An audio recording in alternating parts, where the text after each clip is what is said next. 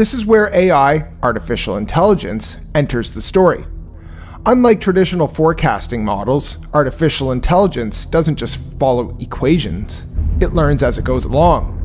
Artificial intelligence systems are now being trained on hundreds of years of hurricane data, satellite imagery, wind speeds, pressure changes, ocean temperatures, storm paths, and intensification patterns. Millions of data points analyzed simultaneously and fast. Patterns that once took scientists decades to notice are now identified in seconds. AI doesn't get tired. There are no breaks. It doesn't overlook subtle details. And it doesn't rely on assumptions.